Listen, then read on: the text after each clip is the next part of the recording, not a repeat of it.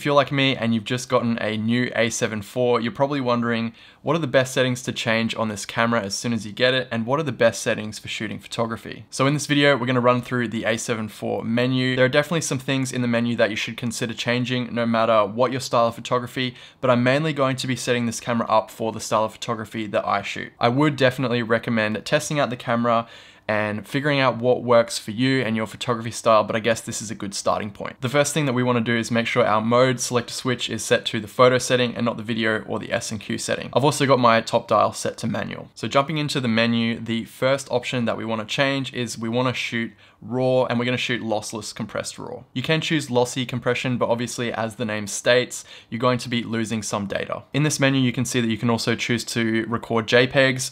However, I don't bother with that. I'm happy with just shooting RAW. If you go down to the record media settings at the bottom, you can choose to shoot photo to one card and then video to the other. I have the auto switch media turned on, which means that if you fill up card 1, it's just going to overflow to card 2. And there's also an option for simultaneous recording as well. So if you're shooting anything sensitive and you want an instant backup, you can choose to record your files to both SD cards at the same time. Everything else in this menu I leave at default, except for the lens compensation. So if you go down to the last option, shading compensation, chromatic aberration, and distortion, I all have set to auto. Skipping over the media tab, we're going to go to the file tab, file folder settings, and this is where we're going to set a custom name for all of our files. So this is really important if you have multiple cameras and you want to differentiate the file names. If you're on a set and you have multiple photographers and all the photos are being backed up to the same location, you want a unique file name for your camera so you can tell the difference between your camera and somebody else's. So in the set file name menu, you can come in here and you can make whatever you want. I have named my camera A7 IV just so I know which camera it is. So moving into drive mode now, I have mine set to continuous shooting and mid.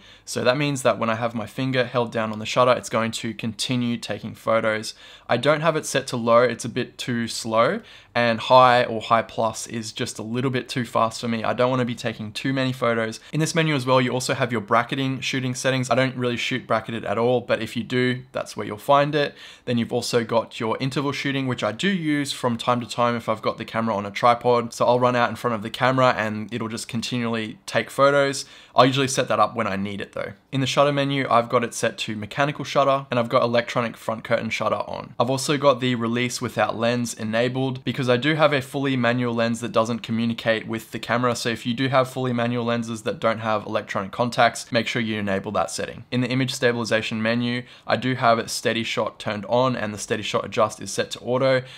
There is a focal length setting, so if you do, as I mentioned just before, have a manual lens, that is where you'll set the focal length for the image stabilizer. So even if the lens isn't communicating with the body, you still have accurate image stabilization. In the shooting display, I have the grid turned off, but if you do like shooting with a grid overlay, that's where you would add it. So you've got a rule of thirds grid, a square grid, and a diagonal and square grid. So moving on to the pink menu now, and these are the exposure settings. I shoot fully manual, so I don't have my ISO set to auto. I just use one of the dials on the camera, which I've set up, which I'll show you later because that's further down in the menu. I have the ISO range set to the standard, so 50 to 204,800. If you wanted to choose a minimum and a maximum ISO, you would do it in this part of the menu. In the exposure comp, metering, and flash sections, I have all of those set to default, but in the white balance menu, I have it set to Kelvin so that I can adjust it as I go, and that is also another custom dial which I will show you further down in the menu. Now in the color/tone menu, I have these settings set to default and I have my picture profile turned off. I will actually have a separate picture profile for when I'm shooting video, and there is a menu setting that I actually didn't find out until just a couple of days ago. I was a little bit frustrated, to be honest, because on the Canon cameras, you're able to switch between photo and video and have a different picture profile. That's just how it works. However, on the Sony, when I was switching between photo and video, I actually had to manually change the picture profile, which was very frustrating at first. However, I found this option in the menu. So if you go all the way to the bottom, I know we're skipping ahead a little bit, but in the third option, Operation Customize, if you go to different setting for still/movie, and you just tick picture profile, and that will mean as you switch between photo and video, you'll have a different default picture style. So zebra display, I don't really use this, but this is where you'll have sort of like your overexposure warning. So if you are overexposed, this is how the camera will tell you. And now we'll jump into the focus settings. So in AF/MF, we have the focus mode set to continuous. So that means that the camera will just continue to focus as long as I have my finger half pressed on the shutter. I have the autofocus tracking sensitivity set to standard. I find that that works fine. I have the AF illuminator switched off, and the autofocus with shutter switched on. Moving to the focus area setting now, I have it set to tracking. And this is really important because this is basically how the camera is going to autofocus. I have it set to tracking spot S. And the S means small, and that just means that in the center of the frame, when you go back to the shooting window, you're going to have a small box, and this is where you're going to select the point that you're going to track. So when I'm shooting, I'll place that small box over the area that I want to track, half press the shutter, and now I can recompose my shot however I like, take a photo, and it's going to track that area. And for me, that's just a really straightforward, easy way to focus the camera, just focusing and recomposing with the tracking. And this is when there is no person or face detected in the frame. When there is somebody in the frame, it will pick up their face and their eye. So if you go down to the third option in the menu, face eye AF, if you have face eye priority in autofocus switched on and the face eye subject to human, then when there is somebody in the frame, it will priority focus on them. These settings work really, really well for me. It means that I don't have to change my focusing mode while I'm shooting. If there's a person in the frame, it will focus on the person. If there isn't, choose my autofocus point and start shooting. Everything else in the autofocus menu I have set to standard, except for when I'm shooting with a manual lens, I'll go into the peaking display and I'll switch that on. And I usually have the medium setting for peaking because the high is just a little bit too strong. In the playback menu, I won't change many of these settings, but if you go into magnification and then go to enlarge initial position, you can choose that when you zoom in on an image to check focus, that it zooms in on the focus point and not just in the center of the frame, which makes it really quick to check if your photos are in focus. Skipping down to the last menu area, the setup menu, this is where the bulk of the customization happens. And you would have already set up your area, date, and time. That's really important that you have an accurate time on your camera so you know when the photos were taken. Also, if you're using multiple bodies and when you sort all those photos in Lightroom, they're in the proper order that you shot them. So in the third option, Operation Customize, this is where you will set up all of the custom buttons. So we're going to ignore the video setting for now. I might make a full video on my video settings for the A7IV, so let me know if you want to see that down in the comment section below. But we'll jump into the custom key dial set, and we've got our first set of buttons which are on the back of the camera here. And the first one is this AEL button. I have that set to APS-C crop. So I'll just press that button and it'll give me an APS-C crop, which is really cool. If I want a little bit more reach out of my lenses, I can just press that button and it'll zoom in. Yes, I can just crop the photo in post, but I like to have an accurate view of what my composition is going to look like. And it also saves a little bit of time later in cropping the image. It'll give you a 14 megapixel file rather than a 33 megapixel file. So just keep that in mind. This setting's not for everyone, but I really like using it. The AF on button I actually have set up to switch on and off the face tracking.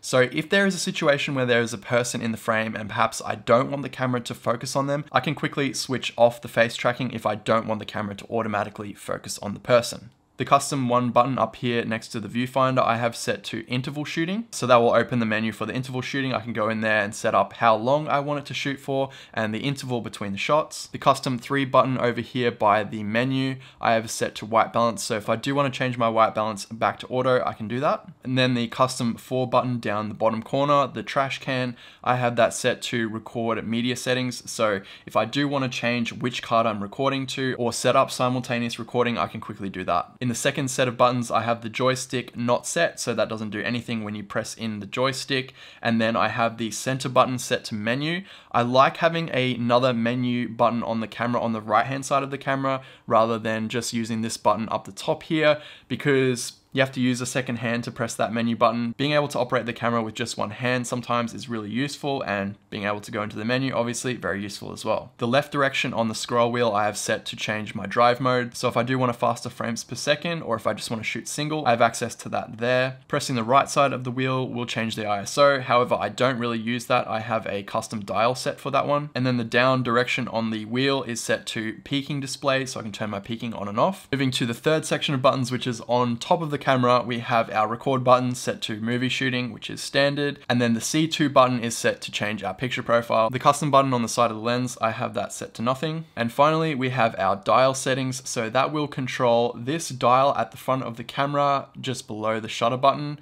these 2 dials on top, and also the wheel on the back of the camera. You can have this set up however you like, whatever is most comfortable for you. I have this set up exactly the same as my Canon R6, so that when I'm switching between the cameras, I don't get confused. So this front dial is actually set to change the ISO. This top dial, the one that's closest to the mode dial, I have it set to change my shutter speed, and then the wheel on the back of the camera I have set to change my aperture.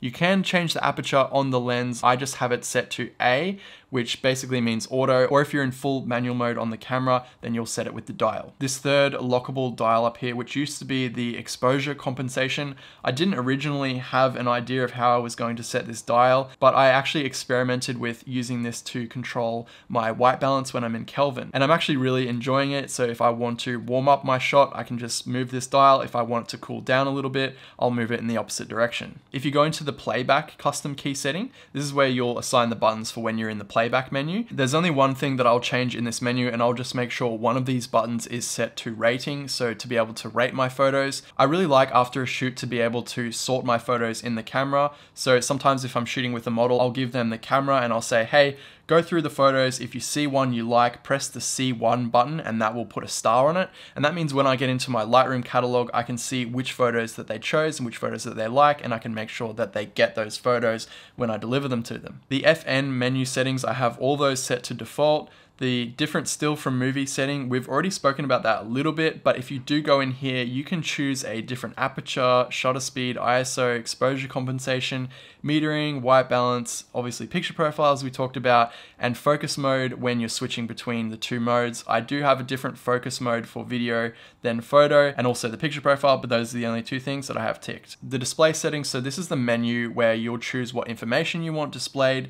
I pretty much kept this at default. However, I got rid of the level. I just didn't really find that useful. Obviously, you have two different settings, so what you see in the viewfinder and what you see in the screen, you can set them up differently. And then we have the record with shutter. So when I'm recording video, I like to be able to start the recording with the shutter button, even though the video record button's right there. That just makes sense to me, and it's the way I've had it set up on most of the cameras that I've been using the last couple of years. Number 4 in the setup menu, we have dial customize, and in here under AV TV rotate, you can change the direction of these dials. So if you scroll one way, it will decrease or increase, and you can switch those around. I have mine just set to normal. Skipping down to the finder monitor option, in monitor brightness, I have mine set to manual. I don't like it to do automatic thing. Same thing with the viewfinder, and then the finder frame rate I have set to high. If you go into the display option menu, I like to have image review turned on, and that is set to 2 seconds.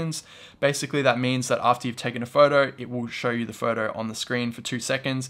You can always half press the shutter and it will just go back to the normal shooting window. In the power setting option, I have the monitor switch to does not turn off, and then the auto power off temperature is set to high rather than standard, because when I was shooting with this camera at first, it did overheat and shut down on me, but since I changed that setting to high, I haven't had that issue. One last thing in the setup option menu, if you go to the anti-dust function and then enable shutter when power off, this is going to protect the sensor when you turn the camera off, and the shutter curtains are going to come down and prevent dust from getting on the sensor. And the rest of the menu settings in the setup I have set to default or haven't changed. And that pretty much wraps it up. So that's all the settings that I have changed so far on my A7 IV. If you guys have been using this camera and you've found some other game-changing settings that you think are really useful, leave them down in the comment section below for me to see and for everyone else to see. I really hope you guys enjoyed this video. I hope you got something out of it. Make sure you subscribe down below if you want to see more content like this. Going to be making heaps of content on the A7 IV. I'm really excited. So thanks for watching, guys, and I'll see you in the next video.